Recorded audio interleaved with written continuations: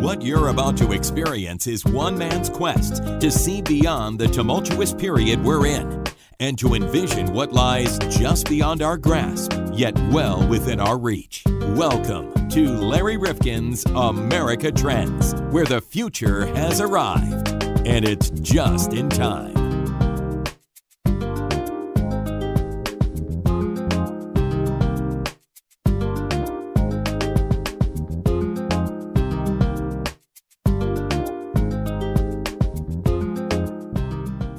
America Trends resumes its discourse on the future of American society and politics. And John, I've got to ask you, this is a very personal question, but it's one that we all share with so many other Americans. Have you ever been outsourced, downsized, or robotized out of your job? Yes. Really? Yes. Yeah, we were outsourced. Burroughs bought Sperry back in the 80s when tech companies were buying each other up. So that closed that company. Wow, that was your first experience. That goes back to the 1980s? That was in the That was early 80s, on. Yeah. And how did you feel, honestly, John? Because I'll tell you, I've only been fired from one job in my life. I was very fortunate, and it was as a disc jockey when I was a kid. It was only a weekend gig. And so it didn't really tarnish my feeling about myself. But boy, that has an impact for a long time. Yeah, see, I didn't find that because there was a lot of work still available. So I went on to work for Motorola, and things were good. So what happened with Motorola? Well, from there, I went to Channel 8. Okay, so you went to the ABC affiliate in Connecticut. Yes. And then what happened? Because I know they were doing a lot of automating of their technical facility. Yeah, we were doing that, but then 2008 happened, and they decided they were going to downsize. So you've had the hammer put down a couple of times. I was wondering about that indentation in your forehead. Okay, well, now we understand. But, John, you are not alone. Trust me. In fact, I was startled to learn, John, now listen to this statistic in terms of a trend in America, that 40% of today's workforce in our country would consider themselves to be one of these: an independent contractor, a freelancer, a vendor, a consultant. And it all comes down to the same thing. You're basically out on your own, using your own guile and your own abilities and talents, but not being able to say that you're a company person any longer. Yeah, it's a different kind of thing, Well, when you think about it, probably the most endangered species, and I know we've got a lot of protections that are going on environmentally for different small little snail garters and other things, but I would say that the FTE is probably the most endangered species in America. I mean, full-time employee. Oh, yes, I think you're right. I think you caught me there with the FTE. You were thinking about a little thing crossing the road, right? Well, Company X wants your services, and they do. They still want them. But they want them on their terms, inexpensively, no benefits, and they want to be able to have maximum flexibility. That's true. And if they need to get rid of you, they don't want a lawsuit and they don't want unemployment benefits. Let's be honest about it. No, you're expendable now. I think that's the problem. There's jobs out there available, but you're not going to work full time. And you are expendable if there's no loyalty. The loyalty is gone, I think. And if you like flexibility, you've got it in America today. Hey, you're on your own. Have a ball. But we are told that there is another trend concomitant with what we're talking about. And it's the one-person, $1 million business. Elaine Pofeldt has written a book about this. And look, we're not imagining that everybody who goes out on their own is going to create something that's going to be worth $1 million or more. What's that? We got to work on this. Well, we're working on this with our podcast. We're just shy of that million by about 999,000, because I think that's what we earned with Amazon Associates. But with that said, the reason that a lot of people are able to build businesses today, John, is that they are able to scale them because of the internet.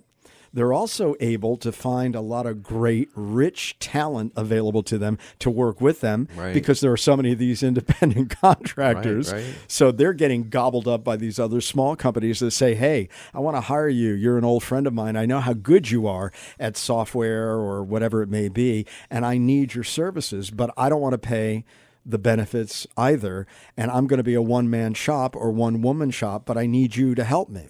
Right, right. But plus the flexibility. I mean, you can be more flexible than a big company can. So, I mean, I could see how this could work. Well, it is going on in America, and there is earning power. There is control of your schedule. There is more independence, but it's risky. Let's be honest. Not all of us are entrepreneurs. Not all of us like the freedom to fail or to succeed. And some of us are afraid of success. Honest to goodness, I know a lot of people that fear success in their own way more than failure because they wonder, well, if I get too big, what's going to happen? Yeah. And will I be able to maintain this? Or with all these other new smarties coming into the market every day, am I going to be outflanked? There's lots of people out there fearful of both failure and success. Wow. But there is a unique breed out there that's growing in numbers, able to build a one-person $1 million business. And that's what we're going to talk about today. This may be right for you. It may not, but it's a really interesting phenomenon, and we'd like you to listen. Let's do that. All right. Elaine Pofeldt joins us right now on America Trends. Elaine Pofeldt is with us, and she's written a book called The $1 Million One-Person Business. Make great money, work the way you like, and have the life you want. Now, John and I here at America Trends, we are a two-person army. But we're just shy of $1 million by, well, about 990,000. But I've got to ask you, there are a lot of people out there who understand this concept of a one-person business, but getting to the $1 million, that's the tough part of this. It definitely is, and it takes a different way of thinking about your business. It won't happen by accident, for sure. But how do people, as they start out, either they want to go in the direction of starting in their college dorm and then growing into a dynasty like Facebook. How many people are starting to think, no, I don't want that level of bureaucracy. I don't want that oversight. I really want to do it on my own still, my own way, but I want to make a good bit of money. There were more than 35,000 businesses that broke 1 million to, they went into the range of 1 million to 2.49 million in 2015. But those are very much the exception right now. I think there are a lot of people that are saying, I want a lifestyle business. If you look at the number of businesses in the U.S. that are small businesses, almost all of them are one-person businesses. There's a very small portion that are employer businesses, and I think that's by design. In the past, I think we looked at businesses that didn't have employees as having done something wrong. They failed to scale. They didn't become job creators. They didn't read the E-Myth.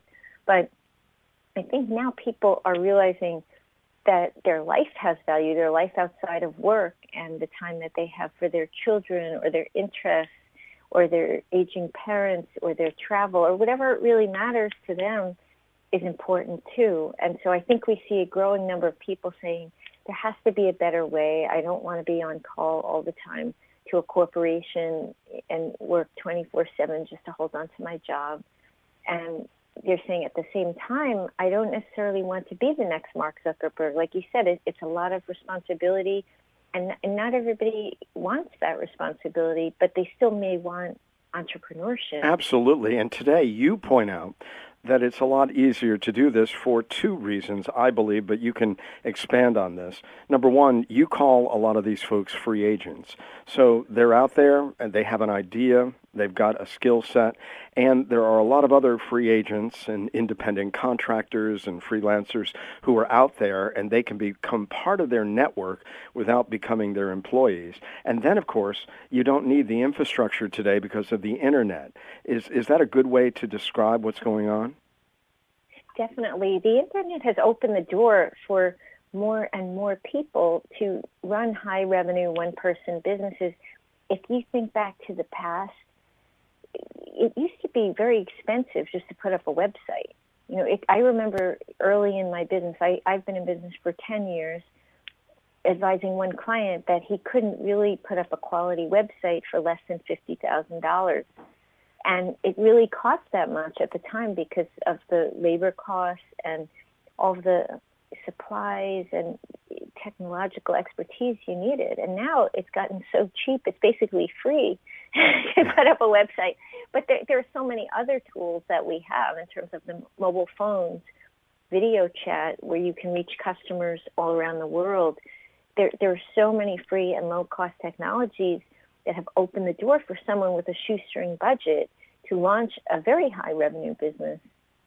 And you introduce us to a lot of people like this, and you tell us in the book, the founders of million-dollar one-person businesses and partnerships are everyday people who have grown very smart about making the most of the time that they spend working. And you lay out 6 categories where this is going on. One is e-commerce, and I think we all understand that. Another, informational content creation, professional services such as marketing and public speaking, real estate, and personal services firms such as fitness coaching. But then you also include manufacturing. Now, that might seem difficult for many of us to understand. Explain that and any of the other areas that you want to talk about. Sure. Well, it's really interesting. Manufacturing is an area that you used to need your own factory for. You needed an army of employees. And today, you can go on sites like Makers Row and find a lot of the resources you need there, other outsourced providers. And what a lot of people are doing today is using co-packers. If, for instance, they go into food manufacturing, they will outsource the packaging of the food, so they really could run this business from their home. They're basically providing a certain percentage of their sales to the co-packer in order not to have to take on all of the overhead of running their own plant. And it's a good way to get up and running very quickly. I saw that with a number of couples. Luis Zavalos and Rebecca Cronis are a married couple from California, and they wanted to sell honey online, organic honey. Mm-hmm. Rebecca's dad is a beekeeper, and so they sort of spotted an opportunity because he was selling the bees to commercial farms, and he had this surplus of honey, and it was at a time when there were some problems with adulterated honey coming into the U.S. People wanted to know the origin, so they thought, well, we know the origin, right? It's sad. And so they were able to bypass the whole learning curve of going into the packaging of the honey themselves by using a co-packer. So that's pretty common. I'm seeing that more and more, and it's just something that has taken off. And because the companies have the ability to market the product on the internet, they have the reach that it once required a much bigger company to have. You know, when I was in college, of course, and this goes way back to the 1970s, we all thought we'd go to one company and we'd work for 30 years. We'd have all the benefits we want.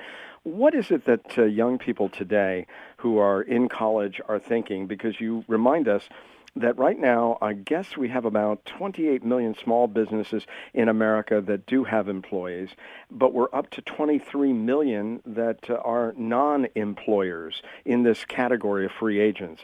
I mean, this will eclipse, I would imagine, those small businesses that do have employees once we have enough of a pool of others who can be resources to you.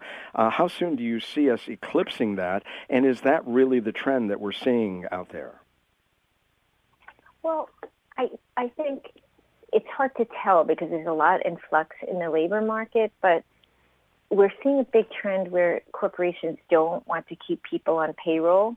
Since the Great Recession, they've looked for ways to keep costs down, and that was a huge shock to the whole financial system. I think it traumatized a whole generation of leaders running companies because we never saw anything like that before.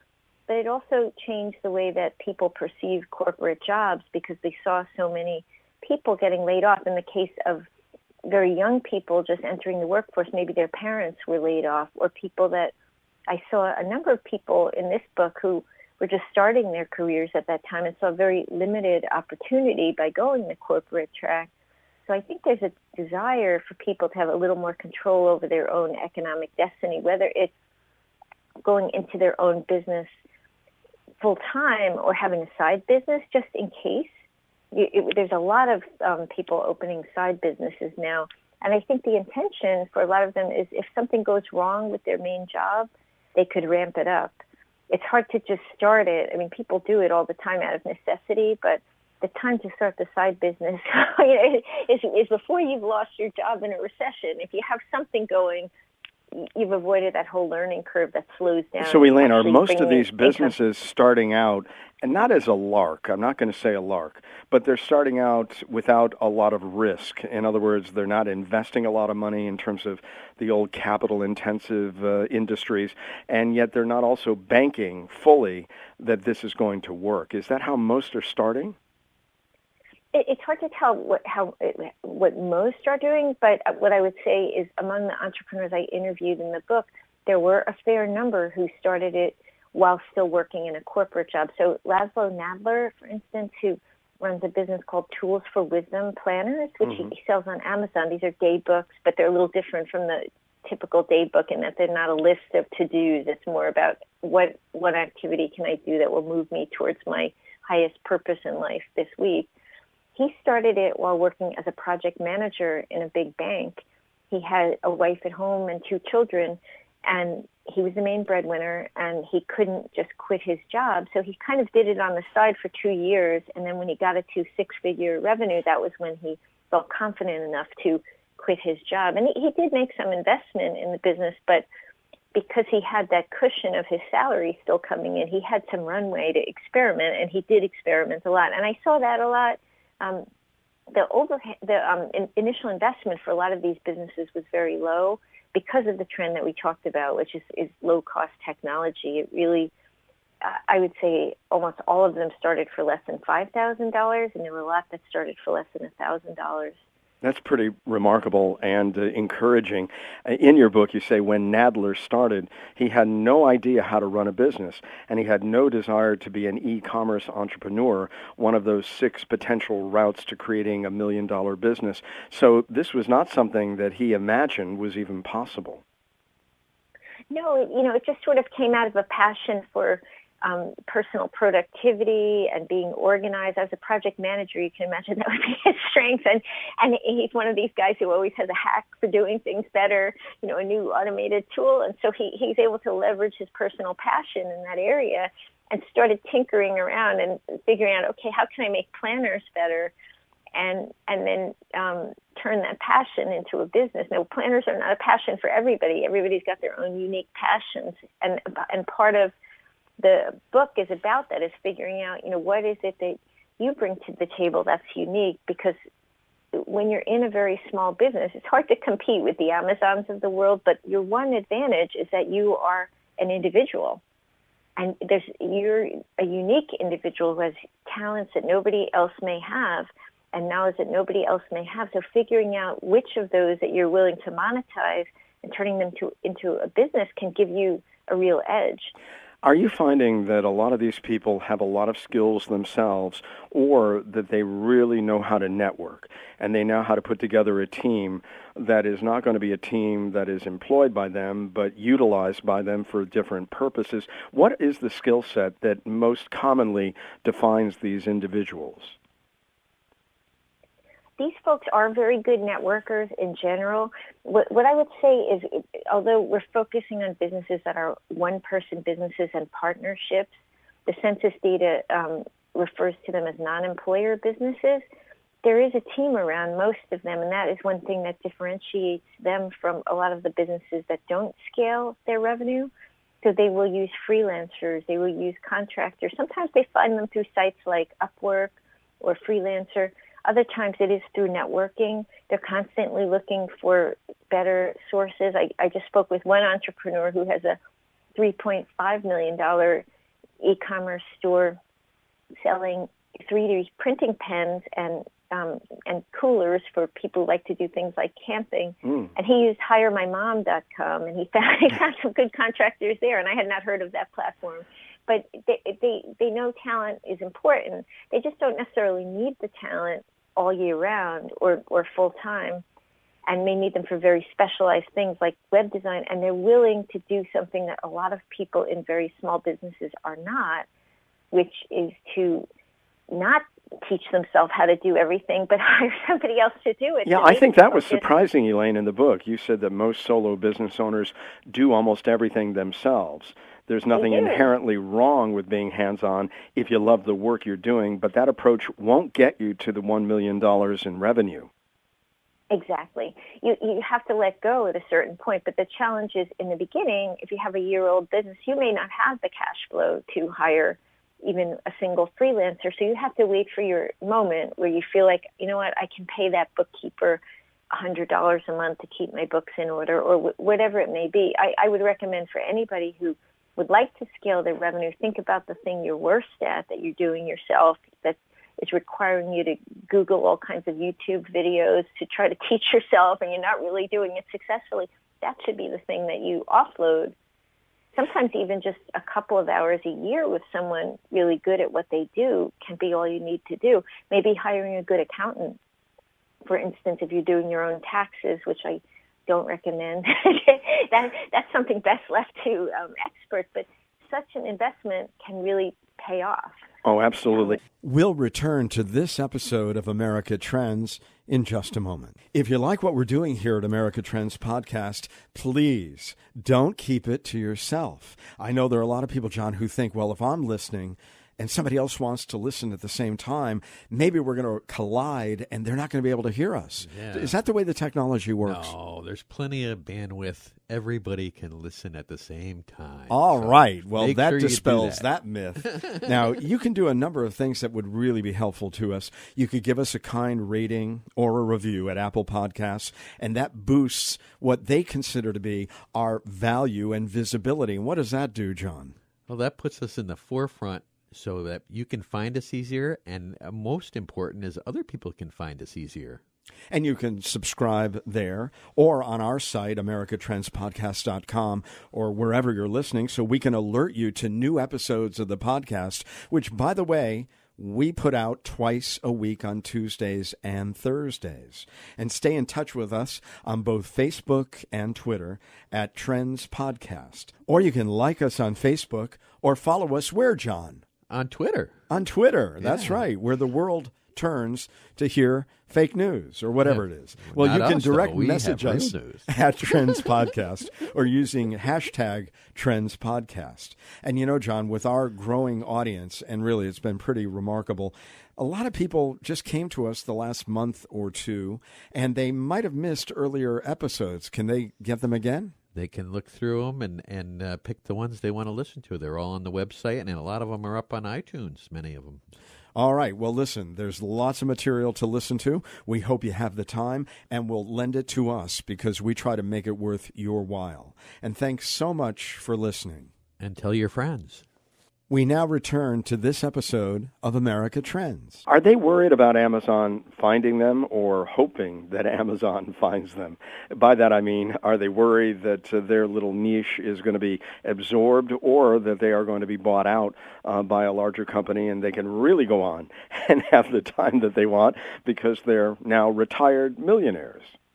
That's an amazing question. I think the e-commerce stores often like to be on Amazon because it has a lot of reach. There are costs to be on Amazon too, and costs to advertising the business. But I think many of them do like to be on Amazon, maybe in addition to having their own store. I saw that combination a lot. Where people kind of diversify things so that they have their own mailing list of customers, because if they're on the Amazon site, Amazon would have their mailing list. Right. And that's pretty valuable. There are some that position themselves for acquisition. One example is Dan Fagella, who started Science of Skill, which is a martial arts hub online.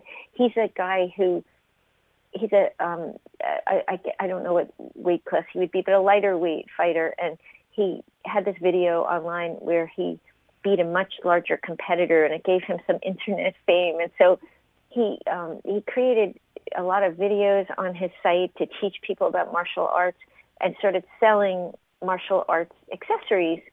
But one of the things he did that would be different from any other online store that's very specialized is he put systems in place that made it very appealing to someone who would buy it in the future, because ultimately he wanted to start a business involved with artificial intelligence and he needed the funding for it. So he did things like hire a bookkeeping team to keep the books in perfect order, and he met with them once a week to make sure every single thing was always perfect. And he documented all of his systems so that somebody else could come in and do it. And shortly before he sold the business for over $1 million, although it was a one-man business, he brought on a full-time employee and a part-time employee to prove that you didn't have to be a martial arts champion to run this business, that anybody could do it who was a good business person. He sold it to a team of software entrepreneurs, and now he's doing the AI business. So it worked out. So they can, some of them really do look to be acquired by someone else, and that's a nice benefit of building $1 million one-person business. It's one of the types of one-person businesses you can often sell, which is not the case a lot of times when you yourself are the business doing all the work. Yeah, absolutely. Elaine, what are you finding when they are selling? Are they generally selling the sales and revenue? Are they selling potential? Are they selling what it is that they have built to a certain point that they can't take any further? Is there any model for when you are really ready to be gobbled up, if you will?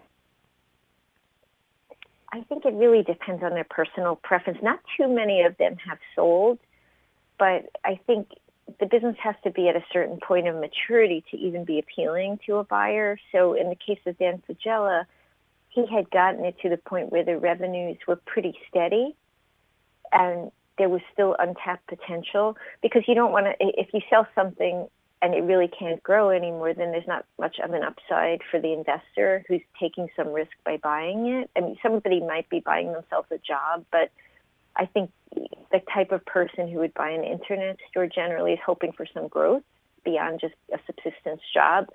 So I think generally it is a matter of business maturity and having it all packaged up so that it's airtight. If somebody looks under the hood, there aren't a lot of problems in how it's running. Elaine Pofeldt is with us, the $1 million one-person business. What is it that would keep somebody from even imagining that was within their scope of possibility?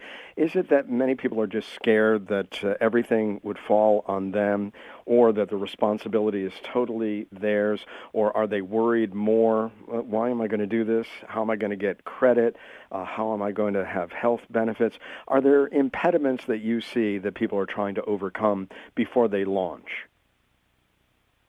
I think there is a lot of fear of giving up a steady paycheck, because we do live in a society where bills are due on usually monthly recurring cycles, sometimes weekly. So if you're used to having a paycheck coming in every week or every 2 weeks, it can take some getting used to adjust to life where you might not get paid for months for some of the work that you do. It depends on the business you're in, but if, for instance, you do professional services, I mean, in my business as a journalist, sometimes I get paid in 60 to 90 days. Well, that's a little different than when I used to work at Time Inc. and my paycheck came every 2 weeks. So you have to live differently, and people have to prepare for that, which means kind of battening down the hatches on their own finances, which they have to be ready to do. There are also people often in their home who they have to think about. If they're suddenly quitting a good job and the business doesn't work out, that may not affect only them. And even if it does, if they're a single person and it does affect them only, that's still important because they still have to keep a roof over their head. So these are legitimate concerns. Plus, healthcare is very expensive. I know there was a long period of almost 10 years where both my husband and I were self-employed. He, about a year ago, went in-house with his favorite client, but we had to buy healthcare. And it was about the same price as a mortgage. We have a family with 4 children, and that didn't include out of pocket. It was almost $40,000 a year. And so for many people, that's a lot of money. It was a lot of money for us, right? Oh, absolutely. When they start to see what that costs, then it's like, okay, I have to generate a lot of revenue to pay that. And even if you get some tax breaks and things, you still have to pay that premium every month, so you need cash flow. So when people start running the numbers, they realize I have to be really prepared for it.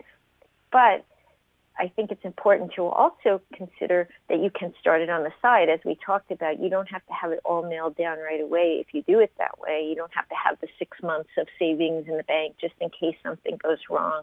The other thing is people sometimes have a working spouse. So you may be able to say, hey, you know what, instead of going on vacation overseas this year, maybe we'll go to Hershey Park, and save some money and live on the one spouse's salary so that you can do the business. There's a lot of creative. Oh, absolutely. People are making many different compromises, particularly reading in your book that 40% of all the people who are working today are considered to be these free agents, temps, freelance, independent contractors. What is the impact of this rising trend in employment in terms of the way we're going to live going forward?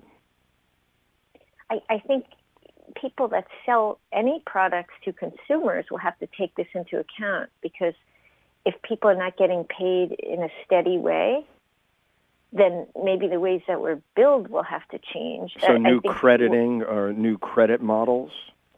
I could see that happening, or even new ways of selling where maybe you have variable payments instead of fixed payments on certain things. I think we need a lot of creativity in this area. I think certain things like getting a mortgage are very difficult no matter what your income, if you're self-employed. I remember doing a story once for Crane's New York about this, and people with very, very high six-figure incomes were telling me they had to pay cash for their house, and I thought that was crazy. It was really crazy, but because of the requirements to prove your income, it was just so burdensome and took so many months that they were just getting fed up and just buying it with cash. I mean that has to change, and there are some providers that are realizing there's a gap in the marketplace. I think we also need maybe a different social safety net structure to reflect that there are people who don't have the protections of W-2 employees. Because if you look at someone who's a contractor, right, they might basically work full-time for one client and maybe have a few other clients, but that client is their main income. If their work with that client dries up, they may only get a couple of days' notice. And they owe a mortgage maybe, they may have a family to support. And if you have a lot of people in that situation and there's a big bump in the economy, that's going to have a big ripple effect, and they don't get unemployment. Whereas their neighbor who works the same number of hours for their employer who has a traditional job does get unemployment. And I think as the number of people who are doing more contingent types of work rises, people are going to start questioning, why is it that we're like a second class of worker when we pay a lot of taxes too. Absolutely. And Elaine, ironically, I think you're going to be helped, or this movement is going to be helped by the number of retirees. Because when you do retire and you don't have a W-2, even though you have assets, the provability of that is difficult. So I think that you have some wingmen as it relates to retirees and all of this. Let me ask, are there people who are out there who are getting into their own businesses, whether it was by desire or by necessity, and they really are afraid of succeeding? I mean, I hate to use that term, but from a standpoint of scalability, they don't want it to become a $5 million operation. They'd be happy if they could take home $80,000 a year. I mean, is that fear of succeeding, not just failing, out there? I think that's definitely a real fear for many people, because as the business gets bigger and more visible, you become a little bit more of a public person and you lose a little bit of privacy. I think that even happens, if you own a successful brick and mortar business in town, people kind of know you, and then you're out jogging or something, people see you, it's the guy who owns the pizza store. You do lose a little bit of privacy. And there are real apprehensions about it, but I think people can get past those things. There are a lot of good business coaches out there. There are a lot of good meetups for business owners where you can talk with other business owners about how to get through those things. There's also fears of if you succeed too much, you might fail at a certain point. It's going to end someday. I mean, there's so many anxieties we can all come up with, but things can happen. People are afraid of success in traditional jobs too. Yeah, I think it's just, you've got to know yourself, and if you need to talk to a friendly peer or somebody to help you get through it, you can get through it if you need to. How is corporate America looking at this democratization of the one-person business? And they see you out there with a part-timer, a freelancer, and a robot, and you're starting to challenge their conventional systems and approaches. And we've seen a lot of upstarts that we thought had no value all of a sudden eclipse these longstanding behemoths and giants. So how is corporate America looking at this trend?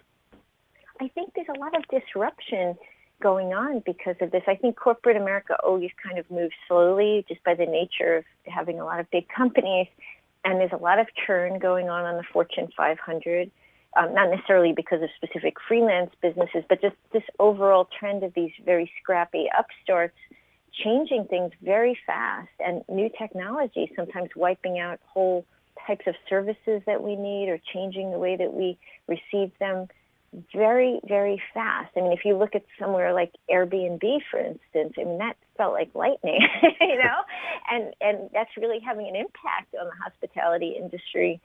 So I think there's opportunity for upstarts to challenge the way things are done for sure.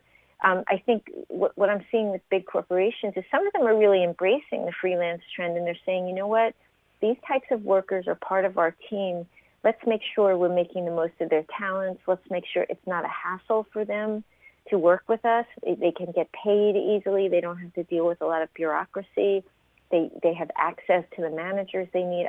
Just being a freelancer myself, I see some companies are very, very advanced and considerate of their contingent workforce, and they're also using contingent workers in very high-level positions. So you're talking about people who are near retirement age. A lot of these folks have a wealth of wisdom, but maybe want to scale down their work, and they are available to do consulting. And I see a lot of companies welcoming those types of workers who really have a lot of institutional knowledge, sometimes at their very own company, but who don't want to work full-time anymore and maybe have topped out in salary. So there can be a good opportunity there for people that would like to kind of keep a foot in corporate America, but without some of the downsides of it, of being on call all the time. I mean, so many of these jobs are so demanding, for the people that really want to hold on to them, that they have a tremendous toll on people's personal life. Oh, absolutely.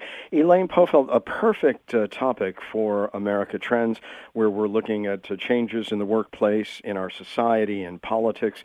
This is just a great subject, and you have really brought it to us with a lot of clarity. The $1 million one-person business. Make great money, work the way you like, have the life you want. Thank you so much for being with us today on America Trends.